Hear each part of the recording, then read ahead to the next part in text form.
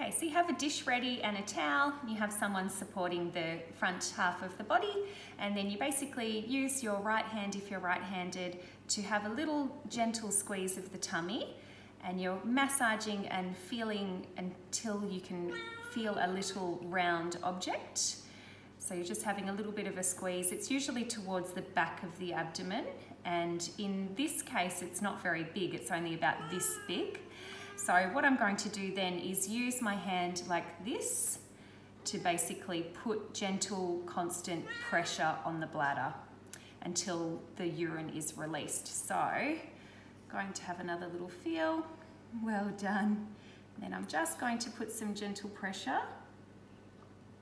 and you just hold the pressure once you feel that you're in the right spot. It is a little bit uncomfortable once you get to the right spot. It's okay, it's okay, it's okay. You just hold constant pressure. Oh, and there we go. We've missed the tray, but we've got a beautiful, beautiful stream. So I'm just holding constant pressure, and we're empty. Well done.